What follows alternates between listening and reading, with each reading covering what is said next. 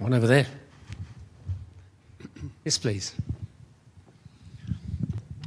Yeah, the thing that interests me is that we want to protect these reefs and we want to do all these wonderful things, but we want to do them for tourism. Now, to get tourists there, we have to fly planes across the world, etc., which leads to the problem. So really what we want to do is feather our own nest at the expense of everyone else's nest, which is the way the world runs, and it's a disaster. Who's going to volunteer to ask? I've been volunteered, I think. Well done, David. You're absolutely right. We have to be very careful about flying and the impact it has in terms of carbon dioxide production. But the other thing is, in terms of this, there are important messages to get to people who depend on reefs not just for tourism but for food. Now, we're in a lucky position in that we can rely on tourism for being one of the most important factors. But for a lot of people around the world, they rely on reefs for food. And the thing is, they are destroying their future. The message in terms of protecting these herbivores is an important thing to do. What's happening around the world is some places, their reefs, when something goes wrong, they flip to algae. Others, it doesn't. And the reason is that they've removed the wrong species. So by protecting ours, we can set an example and hopefully give them a message whereby if they are going to do fishing on reefs, they do so with the knowledge of what the impacts will be. So it isn't entirely self-centred, but I do accept your point. Yes. And could I actually say that there's a report in The Economist 2 months ago, a supplement on the future of aviation, which is so inefficient, they could cut the emissions by 50%. Just by doing straightforward things like air traffic control reform. It's quite remarkable what could be done, let alone the absence of trains in Australia, why we have to fly from Sydney to Melbourne and places like that instead of taking trains. You know, you can even have a train going from Paris to London in 2 hours now, under the water. Next question. Question up here. Yes, please. Well, just to make a good point, Kilmany Island is shaped like a fish. I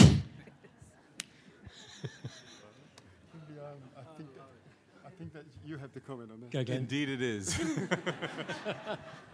and I can assure you that that's just a coincidence, as was the study of Nemo. Yes, please, here. A question for Janice. Has there been any modelling done or expectation that as oceans warm, that there'll be reefs or coral reefs forming in further south or as oceans warm, so which are currently too cool for reef development? There has been considerable speculation in some quarters that coral reefs are going to move down to Sydney, which will be great. Unfortunately, if you start to look at things, the ocean acidification story has a spatial pattern to it, which means that coral reefs are going to be less able to grow at those more southerly or poleward latitudes. You also have to factor in the bathymetry. You've got to have a suitable substrate where these corals can actually develop. And a lot of the reef areas now, it just sort of drops off and then you're gone. And also, people have looked at the minimum temperature for coral reef growth is about 17 degrees centigrade. Below that, you don't have reef-forming corals. If you look at the expansion of that area into areas where it's suitable for coral reef growth in terms of the substrate into the future, it's a very, very small increase in area. So it seems highly unlikely that that's going to happen. Certainly not in the short term. No. Yes, please. I just want to say to you scientists, for heaven's sake, pour it on. This is so impressive. My wife and I have just returned, as obvious from our suntans, 3 weeks sea kayaking on the Whitsundays in the wilderness, which we've done for 5 years. And the growth up there, the commercial growth, is alarming, absolutely alarming. And we've taken upon ourselves now to report breaches of regulations. And this is a pure coincidence. I was on the phone to Damien Head, who's the head investigative ranger in the Whitsundays, for 2 hours this afternoon. He phoned me about a couple of the complaints I made. Bob Pessy, is he in the room? His talk tomorrow is absolutely vital. Science and politics. And the navel gazing, which is a derogatory way of talking about what you're doing, I hope you are so politically active, because this is the problem with Damien and the other people out there attempting to put in action the things that you say need to be done. There's a big gap between science and politics, as I think you know. Thank you. Any political comment on the panel? Ove, do you want to?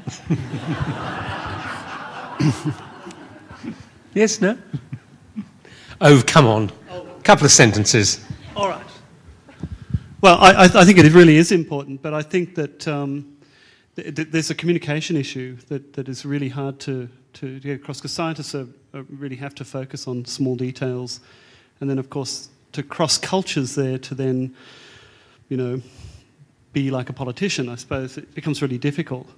And I think often, and it's really quite humorous when you see scientists kind of communicate to politicians, they'll tend to write this really long, lengthy report, and really politicians and people that are trying to frame policy really want the punchline.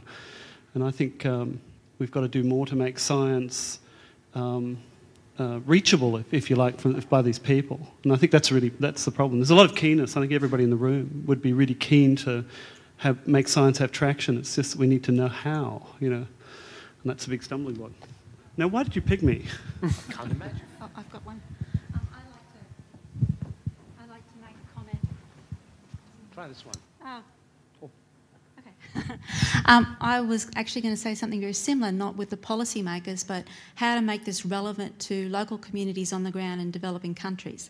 And I just love everything you're talking. It's just fantastic. But how do we explain to a local villager with a primary school education these issues? Some of them make complete sense, like the stuff that Gary's talking about. You close an area, you get more fish. They get that. The stuff about the larval transport, that's a hard one to explain. And David, I think I want to ask you this question. How do you take these ideas that are fantastic and make them relevant and understood and accepted by communities on the ground, who are the people who are going to be doing the conservation in many of these countries? How do you explain this rather complex thing about phase shifts and something that people have never seen? I think the answer is that these days, well, in small villages it can be very hard, so that they may not have seen the damage. It's a case of they can't conceptualise how bad things can be. We're lucky in that we can go around the world and we can compare systems. But having said that, I find that people in developing countries are often a lot more aware of what's happening than we give them credit for. And I think it's just a case of giving them the tools and giving them the support and justifications. I was in the Philippines doing similar things to this about almost 20 years ago, and I was talking to someone there, and I was in the house on top, and beneath were the pigs underneath, and I needed a translator. But effectively what he did is he told me all about the ecology of the reefs, how they were chopping down the rainforest, how there was increased water flow and sediments, and it was destroying the rivers and the reef that he was working on. So he knew more than I knew about reefs. Everything was in place, but they just didn't have the power. So I think the secret is, in some ways, is to enable these people to have the support of the scientists, and for the scientists and the locals to get together with the people who are on site trying to help them to make it politically effective within their countries. And that's a key step, I think. Yeah, if I could add just to Alison's comment, when I wear another hat, I've been working in the Philippines for the last 25 years on coral reefs, and my colleague of 25 years started working on those reefs 34 years ago, and their experience with dealing with local communities was going to those local communities and sitting down with them, showing slides of life cycles of corals, of life cycles of fish, starting with really basic sort of things and then asking them for their feedback. And David is absolutely right. They are a lot more switched on about the reef and the condition of the reef than you would ever imagine. Why? Because their lives depend on it in many situations, and their families and the kids to feed rely on those resources out there. The experience we've had in that country over the last 33 years now has been an incredible development of community-based protection, building it from the ground up, so that you go into a community, you put social scientists in there, you start to talk about life cycles, and all of a sudden you start to talk about what are the problems. We're really worried about whether we're going to have kids for our kids are going to have fish to eat our grandchildren. What do you think you can do about it? We're not quite sure what we can do about it.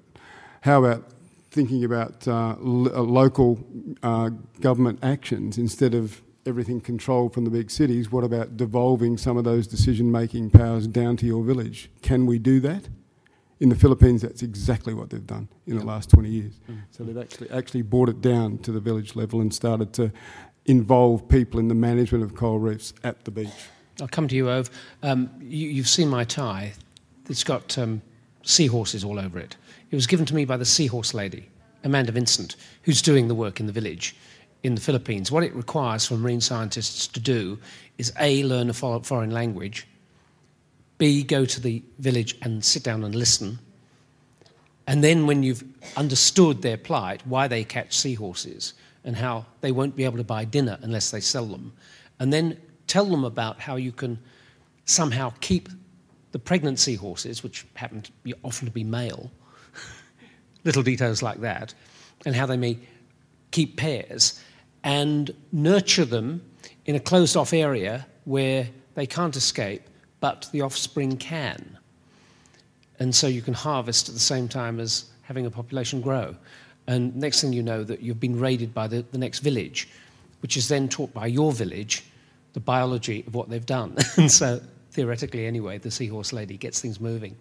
Ove, you wanted to say something there. Yeah, I was just really following on from what Gary had just said, and this idea of local ownership of resources seems to be a recurrent theme, you know, not having centralised control. But of course the world is becoming globalised. Will you make some comments about what globalisation means for reef conservation? And perhaps this should be extended to the rest of the panel, given that sharks are very much under threat from that exact phenomenon.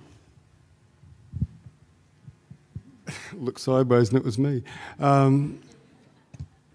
It's the devolution of responsibility. Sorry, it's actually co-management. So the laws are such that the national government and the local municipalities manage out to 15 kilometres off the coast of the Philippines, for example.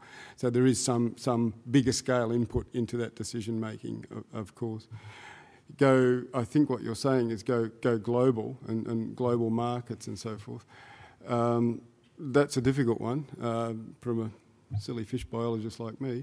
But having said that, if you don't get the local people involved in it somehow, I really doubt whether you're going to get some real ownership and some real progress. It's got to be done from both ends, I guess, is the...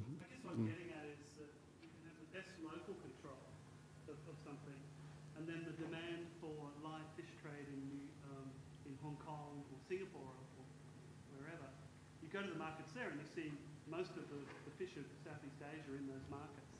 And you start to wonder whether it's possible through those mechanisms of local control to face off against that, you know, especially with impoverished people. How can you address that? I mean, you can go to the source. What do you do? In the Philippines, 25 years ago, big commercial fishing operations were raging all over the country. They were using bombs. They were using drive nets. They literally could come up to the front of any village and commercially fish, and it was perfectly legal. What do you think the local people thought of that? Not much. That's why some of that decision-making power was devolved down. And you'd be surprised, though, when it's your resources on your doorstep and it's some global company wanting to take your fish and you've got the legal right to tell them to, you know what, go away. Most of the time they tell them to go away. Sean, comment on sharks? Well, I don't think the story is too much different than the way that Gary put it for sharks, so I don't think I have anything to add. Yeah, I'd just like to make a comment on that stuff. My name's Simon Fowle. I've been working in Melanesia. I'll talk tomorrow. I've been working there for about the last 15 years, and I think these issues are really very difficult, and they're very complex, and they're very different in different places. So what's a good answer in Philippines? It's not going to be a good answer in the Solomons.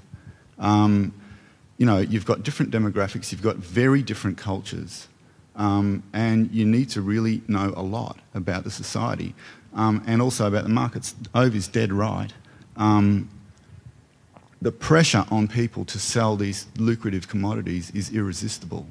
They are ripping sharks out of Melanesia as we speak, and there's nothing very much we can do at a village level to stop that. There might be over a longer or medium to longer term with education, but there are things you can do at government level, because a lot of these commodities go through one or a small number of points of sale, and if aid dollars can be directed at paying fisheries enforcement officers a decent salary, most of them get a 40th or something of the salary that people in rich countries like Australia get. If they can get a decent salary, if they can get decent training, if there can be a better institutional setup developed, as there has been to some extent with the National Fisheries Authority in Papua New Guinea, you can actually achieve something. But it's messy and it's going to take a while. You have to attack these problems from multiple fronts. Thanks, I'll take that as a statement. There's one there on the aisle. Yes? No, you can keep you're going to ask a question, absolutely. Where you go. I was just going to change, I didn't want to move the topic off developing countries, because obviously that's really important, but we're in Australia and it is a wealthy country, and often people are very removed from their environment. So could you just give me some actions that the general public can actually take to help protect the environment, so that everyday people can actually think about what they can do?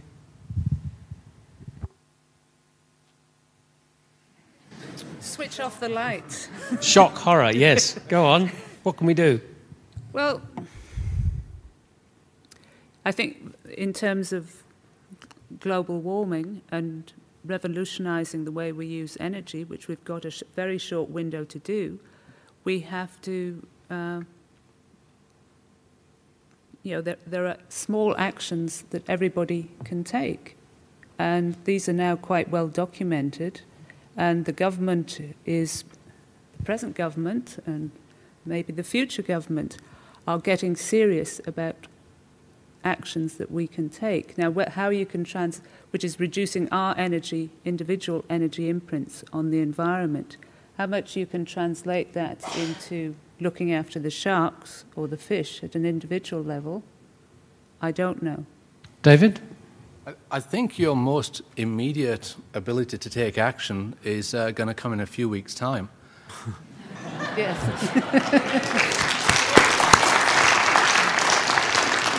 I wonder what he means. Sean? Yeah, I mean, towards that end, I think a lot of it is just paying attention.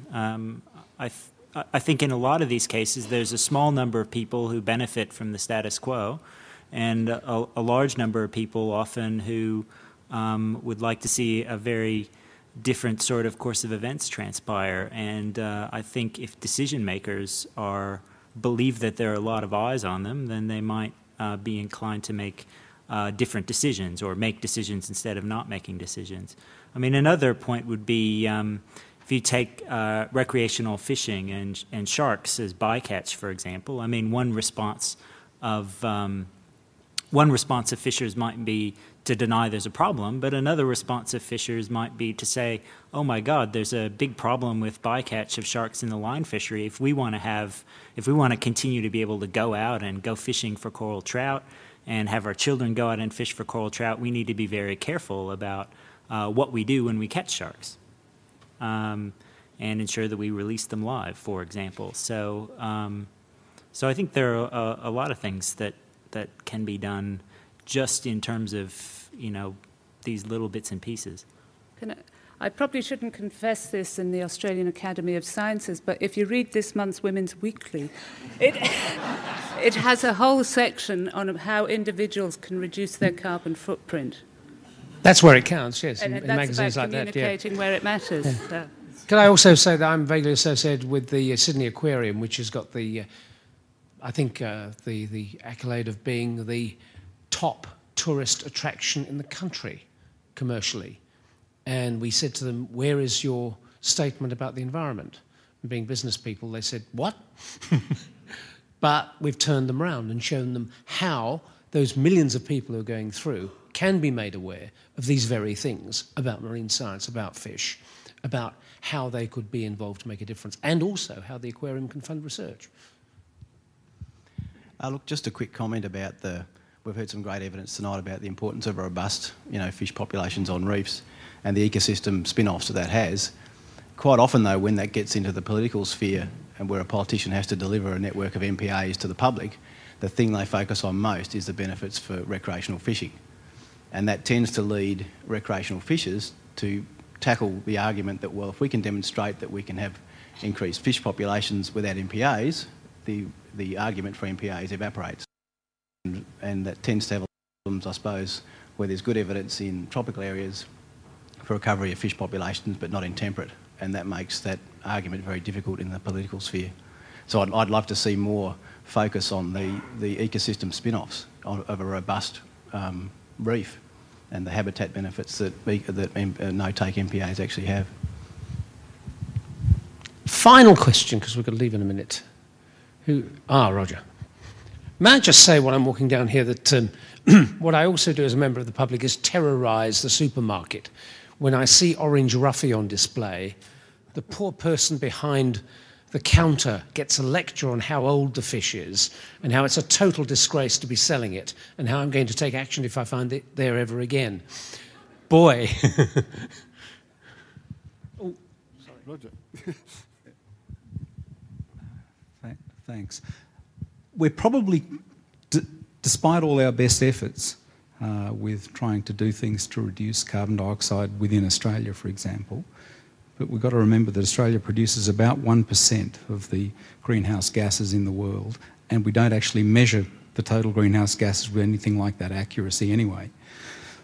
And given the lags in getting international agreements, remembering it took maybe 30 years to get World Trade Agreements, and they're not solid. It took 30 years to get nuclear non-proliferation agreements, they're not solid, and so on. And given the lags then of retrofitting and rebuilding the infrastructure that will produce fewer carbon dioxide emissions, changing our power stations and so on, we're probably committed, or we're more likely than not committed to about 450 parts per million of carbon dioxide by the middle of the century. What will reefs look like at that point by the middle of the century, at that sort of level of CO2? What will they be like?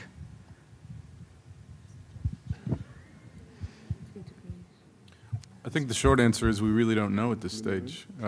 It's hard to predict. As you've seen in these talks, the reef ecosystem is very complex. There's a lot of feedback loops. And trying to predict what's going to happen at 450 versus 750 is going to be difficult, I think. Well, I mean, I guess I would say a couple of things.